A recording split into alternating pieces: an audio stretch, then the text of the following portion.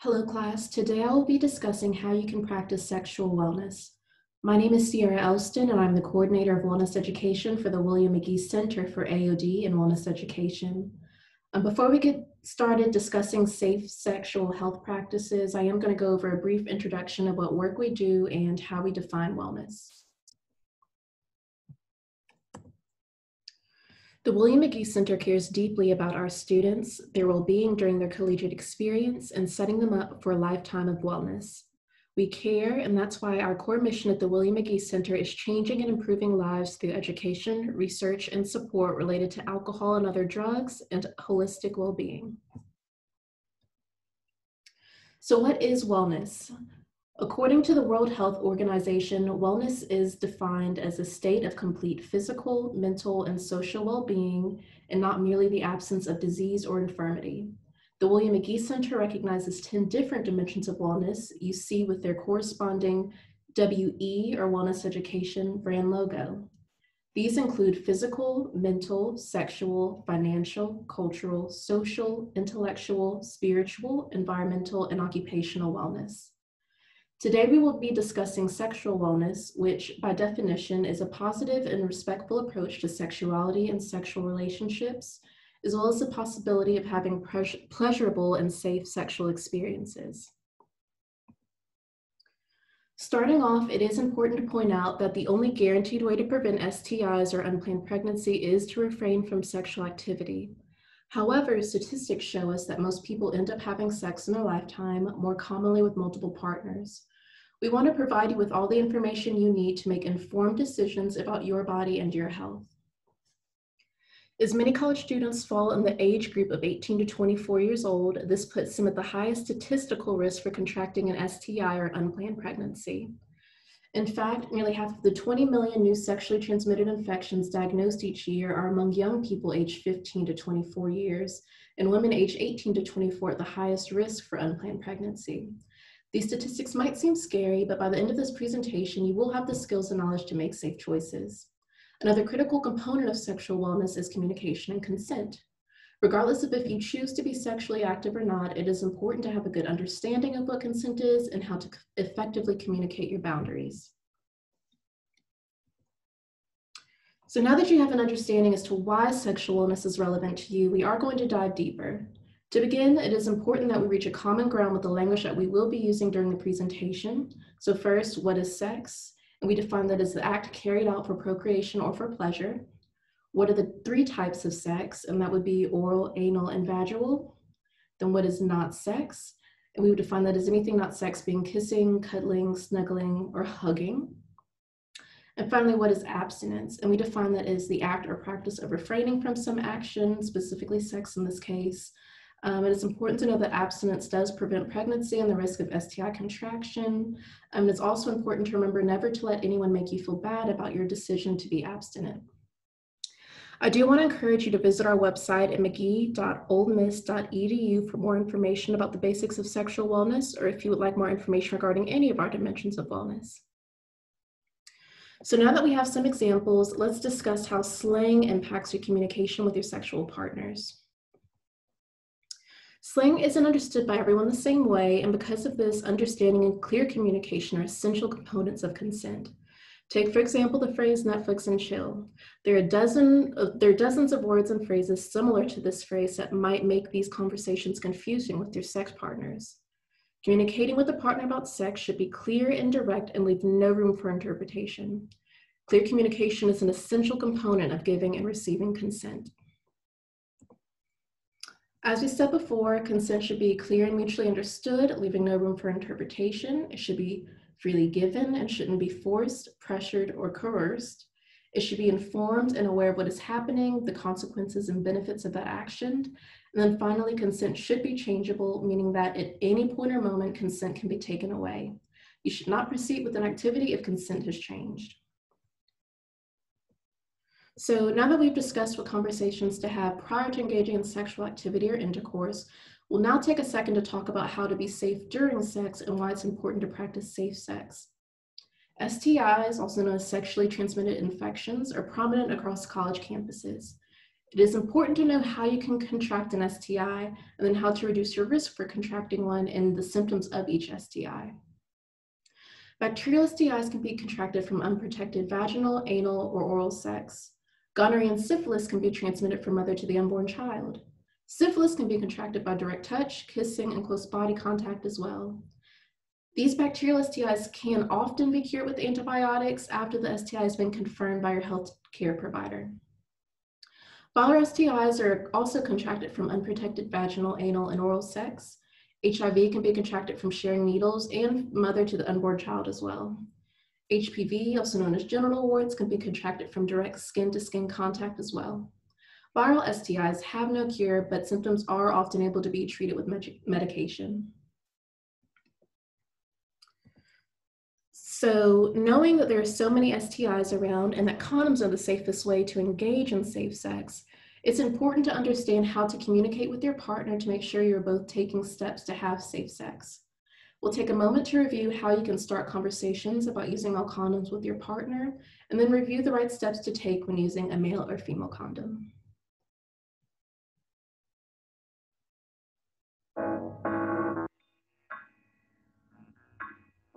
This video is about condom negotiation.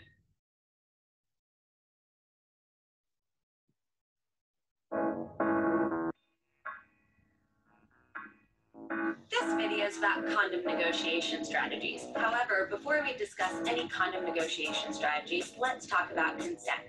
Part of consenting to sexual activity means that you feel safe, and feeling safe may come from preventing sexually transmitted infections and pregnancy. Condoms are one way to prevent from both sexually transmitted infections and pregnancy. So here are some condom negotiation strategies that you can use. Scenario 1, try something different. I'm at the grocery store. Should I pick up condoms for tonight? Ooh, I see some. I can't feel anything with the condom. Oh, well, why don't we try a different brand? Maybe you'll like some of these ultra thin ones. Scenario 2, past performance does not determine future performance. Oh, it looks like I need to run out and get some condoms and run out. We already did it without a condom once. Yeah, and that made me realize that I really don't feel safe or like to do it without a condom on. Scenario 3, contraception misconceptions. So, do you have a condom? Are you on the pill? We have a pill. We don't have to worry about pregnancy, but we still have to worry about sexually transmitted infections. Scenario 4. Seriously, bro? Well, man, we need to be there at 4, and we need to grab some condoms first. I was a long time. Don't worry. Yeah, right. If we're not going to use condoms, we're not going to have sex. Scenario 5. No glove, no love. Hey, are you at uni?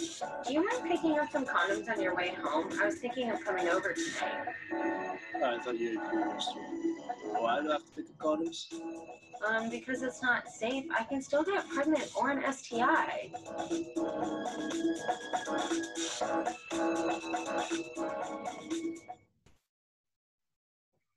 All right, so now let's take a look at the steps used when properly using a male condom.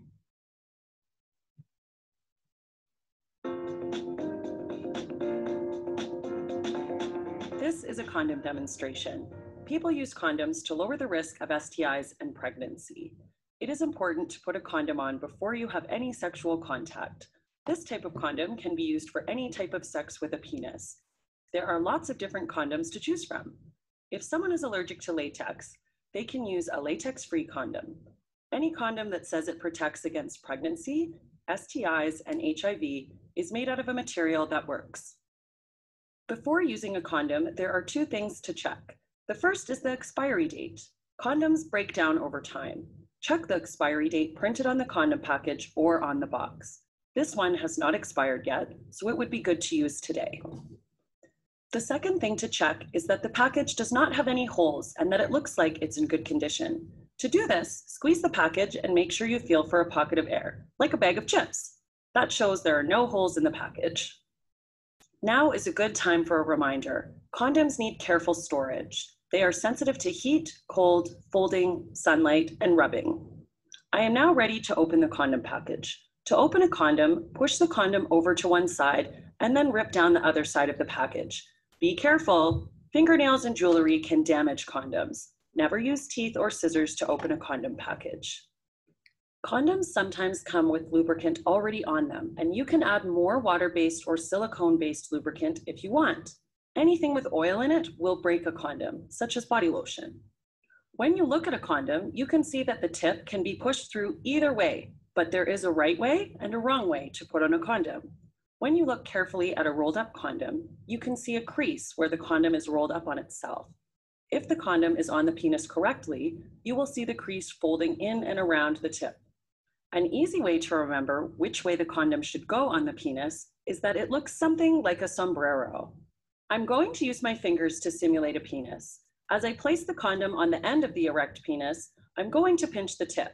The tip of the condom gives space for semen, or some people call it cum. It's important that there is space at the tip of the condom, otherwise the condom could break.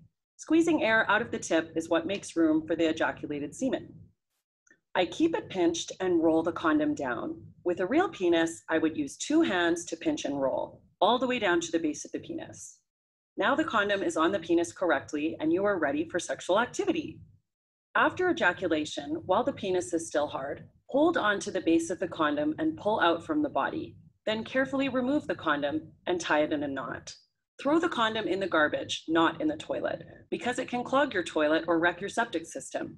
Use condoms one at a time and use a new condom each time you have sex or switch sexual activities, like going from anal sex to vaginal sex.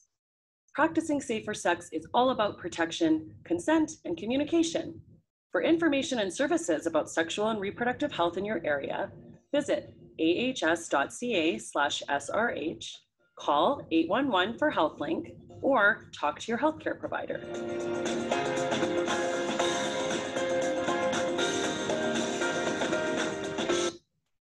All right, and then now let's look at the right steps to take when using a female condom.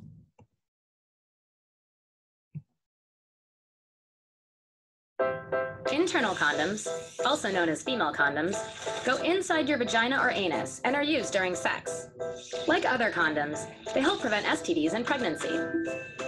Internal condoms are easy to use.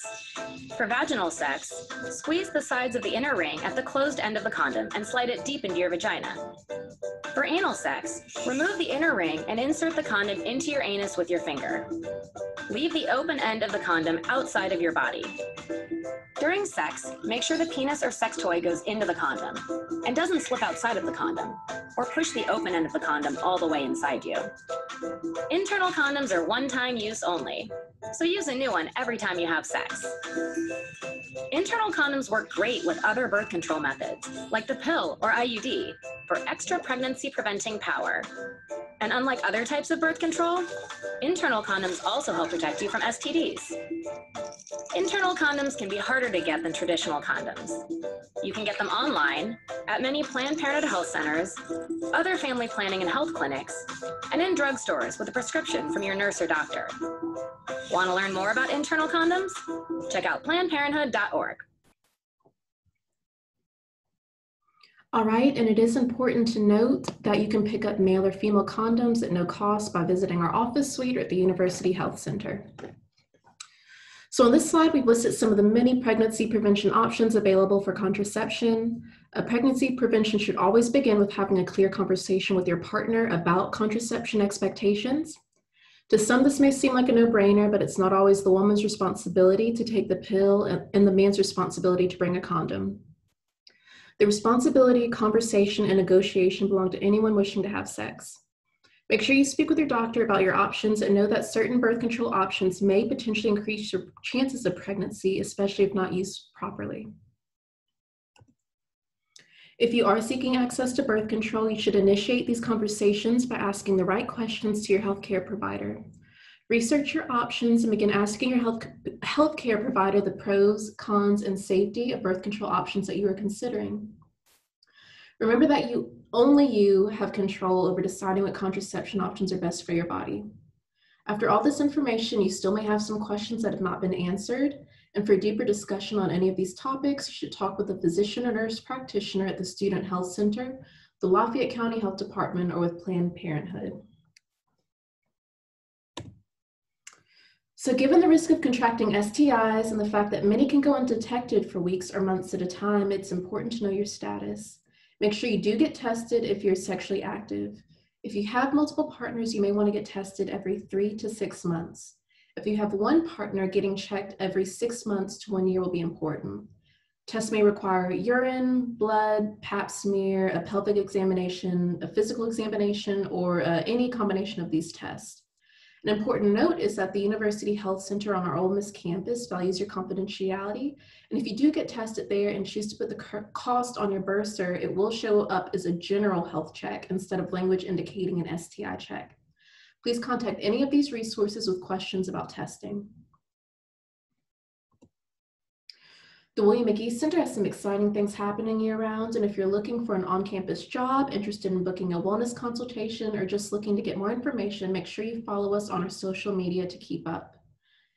I do want to thank you all for listening and participating in today's lessons, and I hope you learned something that you can use and share with your friends. If you have any more questions about anything related to sexual health, please contact us at wellnessedu@olemiss.edu, or stop by our office suite located within the South Campus Recreation Center about a mile from campus.